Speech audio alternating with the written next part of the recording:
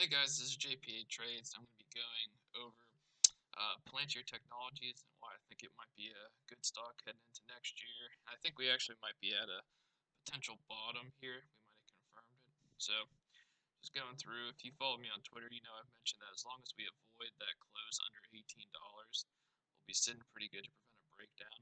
So if you go back and look, we had that low right here of 17.84. Low hit again, 17.98.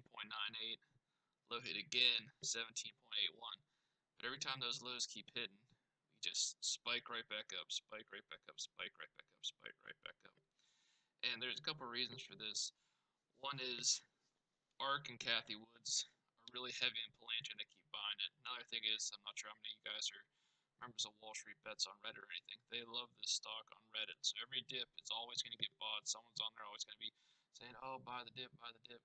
They're always going to be pushing it. So this is one of those names where you got kind of the social atmosphere where everyone's buying it, kind of protecting the bottom, as well as you got a large scale investor buying in.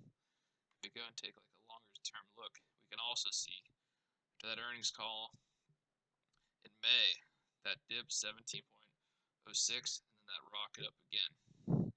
So the reasons that I bought commons on Palantir, not options or leaps, is because it kind of hits this 28, 27 zone, and then it falls back down. So what needs to happen is it needs to shoot through that 28, and then it's just going to go parabolic here like it did when it IPO'd. Reddit got a hold of it. They bought it up through. They just blew through all those resistance points from before and just skyrocketed up to 45.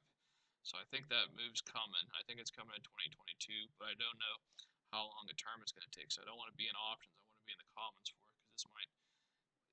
It's not a question of when this takes. It's not a question of if this takes off. It's when this takes off, and I think we're set up well for it, and we'll see what happens next time.